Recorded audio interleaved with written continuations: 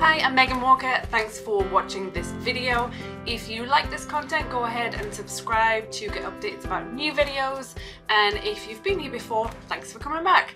Alright, so this video is something that I feel is pretty important. It's something that unfortunately Microsoft don't let you know when there are new updates, but there are monthly updates for Dynamics 365 marketing.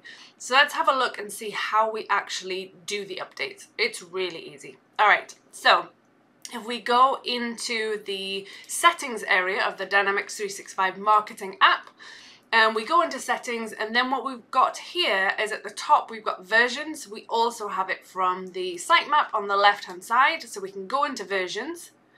And what you'll see is if you're up to date, it will tell you you're up to date and there's nothing to do. But every month, usually sort of middle to end of the month, then there is going to be an update that's coming, or at least that's the cycle they're going through at the moment. So what we can do is we can simply click on Manage and Update. You're obviously going to have to be a system administrator to be able to do this.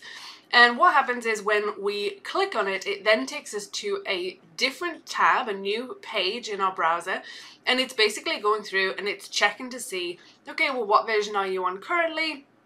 And then what it's telling us is we've got all of these different packages that are going to be updated. So these are basically solutions in your environment. So it's telling us that what we've got currently, the installed version, and then what the new version is. And you can see the difference between the numbering. And depending on what's actually in that update, you're going to see one or more packages listed. So here we can see we've got the overall Dynamics 365 marketing, we have one for standard data, and then we also have one for real time as well. What we're also going to see is it's just checking to confirm this is the environment that we're connecting to, and then also, unless you have a very good reason, you should be connecting and using your own web server and not a Power Apps portal.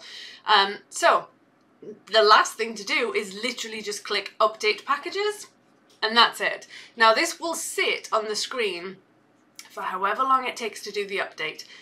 Don't sit and watch it, it'll take hours potentially. So you're basically able to go ahead, and it says you can close the browser, so even if you close it, the setup will continue. And what you're going to end up with is it'll just go through and run the update, and when it's finished, then back in the versions section here, it will show that you're actually up to date. So that is it. If you haven't done this in a while, you could potentially have a lot of updates to do. Well, one update, but it could potentially take a long time if there's a lot of stuff in there.